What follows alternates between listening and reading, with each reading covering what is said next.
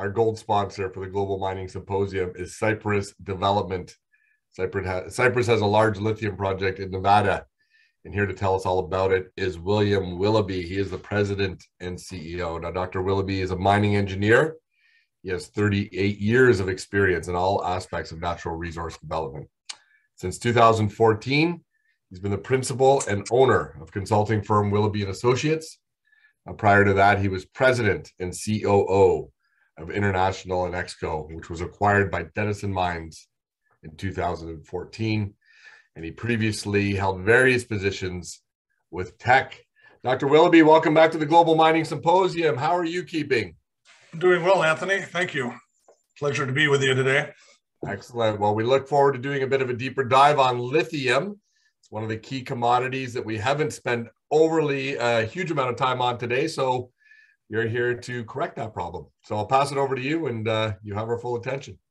Great. Thanks. So I guess I can share my screen here. Let's go there, perhaps. Are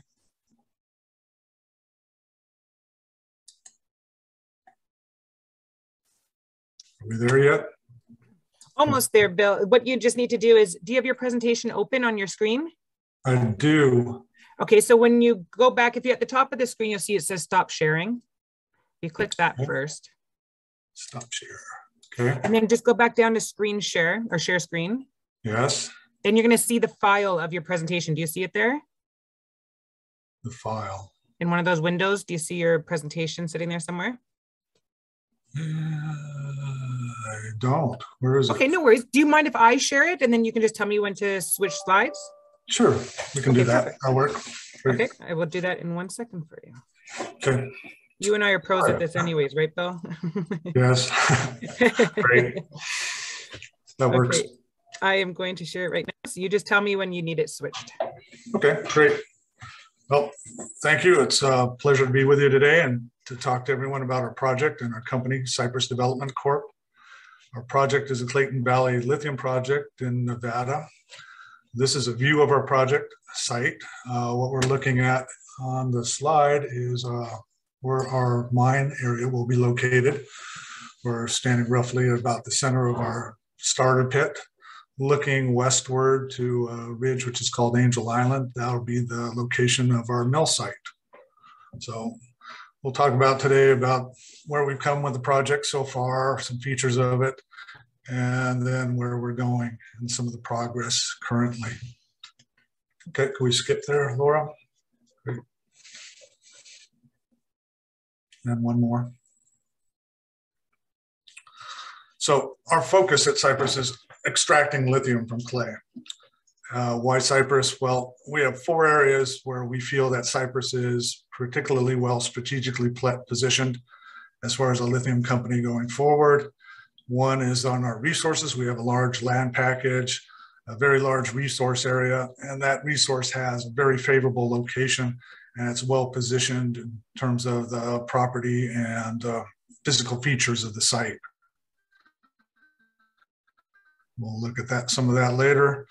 We also have the technology. We've got a unique chloride leaching process we're working on and developing, and includes ion exchange as part of that. We also have a pilot plant in operation. That's part of our facilities. We also have water rights that we've acquired in the last year and are working on that will support our project. Okay. Next slide, please. So ours is an advanced project. We've completed a pre-feasibility study, and our major goals coming forward in the next year are going to be to work on our feasibility and permitting. We've already completed a lot in 2022. Last month, we were working intensively on a bought deal financing through PI that brought in $18 million. We also expanded our lease on our pilot plant facility, and we're in the process of testing. Our plant is operating right now, and we're working right now to get our feasibility study consultants and consultants for permitting. Next, please. So our stock price lately has been taking a hit with everybody else in the sectors. And I don't think that fairly reflects where we've come and where we're going. But our share structure is good. We've got 134 million shares that are issued, 152 million fully diluted, and our cash position is excellent. We had $23 million going into the end of January before we brought in the money from the bought deal financing. So as far as financial shape for the company and where we're going, I think we're in excellent position.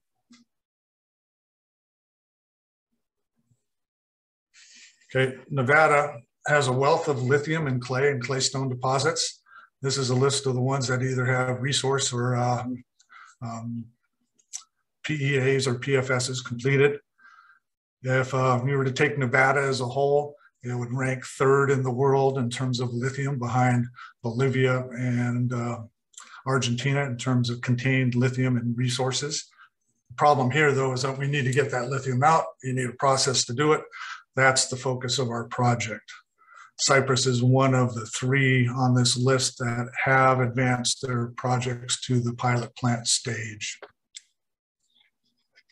Continue, please. Okay, our project is well located, both with respect to infrastructure and also the physical features of our project. We're halfway between Reno and Las Vegas, 3 hours from the Tesla Gigafactory in Sparks. As we recall from that first slide, the terrain is flat. It has great physical features for starting a mining operation. Our property position here is large. We've got 6,500 acres. It's adjacent to Albemarle's Silver Peak lithium brine operation, which has been in operation. That brine operation has been running for over 50 years. And the property position that we have is very important. We have enough room to site all of our facilities, our mill site, our tailings facilities, and of course our pit. Next, please. Okay, our pilot plant is located in Amargosa Valley. That's about 100 miles southeast of our project. It's in a leased facility, which is permitted and fully staffed. What you see on the slide in front of us is our leach section of our pilot plant on the left. And we've recently leased that whole of that facility. That's a 12,000 square foot facility on 5 acres. So we're gonna have all of our room to expand in there and keep all of our processes under one roof.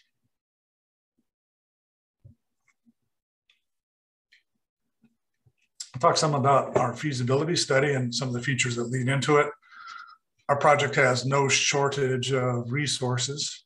We have, as we see on this table, 1.3 billion tons in indicated resource. We only need, however, 200 million tons in a reserve. That's a probable reserve that carries through. And that is enough at 5.5 million tons a year, 15,000 tons a day to support a 40-year mine life. So as far as resources and reserves, we're in great shape, but carrying this forward, it's all about the process. And as we go forward into a feasibility study, we're not going to need much in the way of drilling, so I don't expect the resource and reserve numbers to change dramatically there. So that feature of our deposit that was allowing us to develop those resources and reserves so rapidly and easily was that the deposit is right at the surface. It has good thickness, and it's also continuous. We see this both vertically in several clay units which carry the lithium. We've got 3 that are the higher grade ones, and we have good continuity both vertically and laterally around the property. The lithium is in leachable clays. That's a key to keeping our operating cost on paper low and carrying that project and making it look economic. So, next, please. So these are results from our PFS as of last year. Obviously, this is a little bit out of date because lithium prices have skyrocketed, pushing more than $60,000 a ton on spot. But we'll just have to see where that winds up as we go through the feasibility study and do some market research and determine what the base price we're going to use in terms of the feasibility. As far as the other design parameters going into the feasibility, we're not looking at a lot of changes. We're targeting about the same recovery, production rate, 15,000 tons a year, trying to get closer to that 30,000 tons a year of LCE number.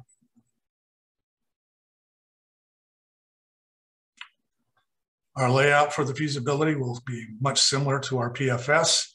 Our pit is about 2¼ miles long by a ½ mile wide, and it feeds into an acid leach plant. We did our PFS under the assumption of sulfuric acid leaching.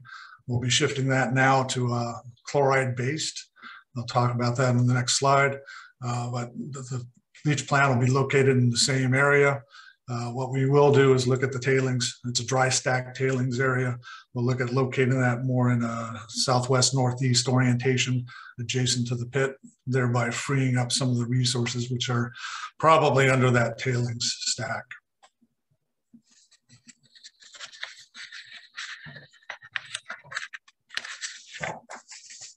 All right, as we went over the feasibility. Bill, just a couple more minutes, okay? We're a little bit over and we have some questions from the audience, so. Oh, okay, great. Well, the flow sheet for our leaching process is similar for hydrochloric acid as sulfuric acid. One question is, why do we go to hydrochloric acid? Well, we're in a chloride basin, so we have a salt source, which is the key to driving this process, both in generating hydrochloric acid, which is our leaching reagent, and sodium hydroxide, which is our neutralizing agent.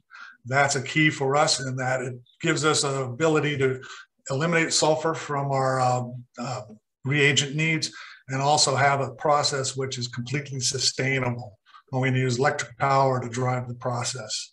What we did find in our bench tests, which are now proving up in our pilot plant, is we get easier filtration, better washing our tails. Now that's proven out. And we're also able to use less water. Our test work so far, we're having 100% recycle of our water through the plant, and that's working well. Next, please. Plant configuration is very simple. We bring sample material into the leach tank, run it through the thickeners, take the tails off site. The PLS then goes into a primary secondary impurity removal. That's been working well. Then we run it through a lithium ion exchange, where we produce a concentrated lithium solution, which is then going to be shipped off-site and treated by NORAM Engineering to produce lithium hydroxide in Vancouver. We have a number of objectives in the pilot plant. We've done 3, 5, 3, 7, and 14-day continuous operating runs, 24 hours. That's worked very well. So all the equipment that we have in the plant is doing its job. We've generated meaningful results, getting really good handling on the tails and other parts. This is a photo which shows the PLS, and you can see the iron color to that solution. On the right is the distilled solution after it's been filtered through the PIR process. So that's ready to be treated in the ion exchange. So right now we're waiting for additional assays to come in from an external assay lab. Those will feed into the first review of the data that we have, and we'll see then what's next steps as far as working on the feasibility.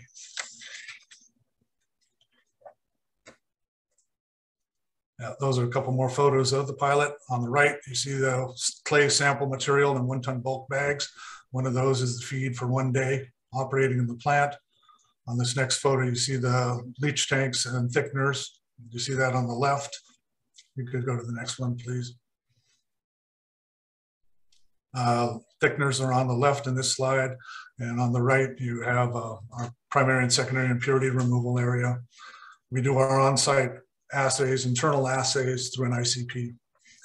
So as far as ESG values go, our project in its basic design is intended to be sustainable. That's why we focused on this chloride leaching approach. We're right now starting in on the permitting process as far as the whole operation goes. Working, locating consultants, and moving through that. Great. All right, Bill, let's leave it there just because we do have a bunch of questions. Perfect. And want to make sure that we can get to a great presentation. We have one here from Stuart. With the pilot plant facility being extended with ongoing testing, do you intend to test the REEs further and update the market on that potential? Yes, we will at some point. Right now, our entire focus has been on extraction and recovery of lithium. So that's job one. We'll see what comes out of it after we get to that point of having a direction there. So, Okay. From Lois, is Albemarle involved in any way? You mentioned that they're nearby and operating. Is there any relationship there? oh, we have got no formal relationship at hand, but we have a good talking relationship, I would say. Okay. What about from Ernie, the time span we're looking at to put this lithium project into production? Pretty blunt. Yeah, well, we're probably 2 years out on the permitting and try to interface that with the construction and engineering at the same time. I'd say 2.5, 3 years out is the reasonable time frame for a project like this.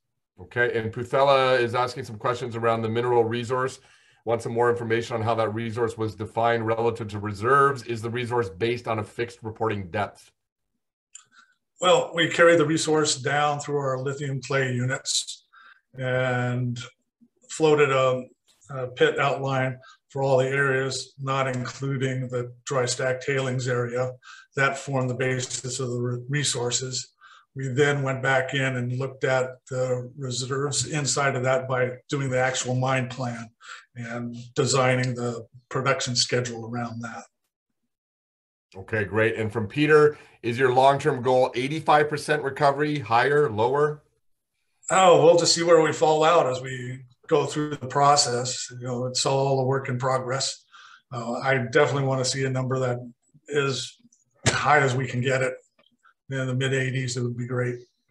Excellent. And one more from Lois here about any desires on being on the TSX big board? Yeah, we do desire. I think we're a little ways from that still. We need to get further into this feasibility and work that way. So. Excellent. Well, Bill, we had from our audience asking questions. We had a lot of them thanking you for your responses, and I thank you for another excellent, thorough presentation. Continued success. We're all looking for ways to understand how to invest in the EV space, and this looks like a pretty opportune way to do so at current valuations. Well, thanks. Appreciate that. So, okay. Thank you so much. Thank you, everybody. Have a great rest of the day. Take care. Excellent. Bye. Bye-bye.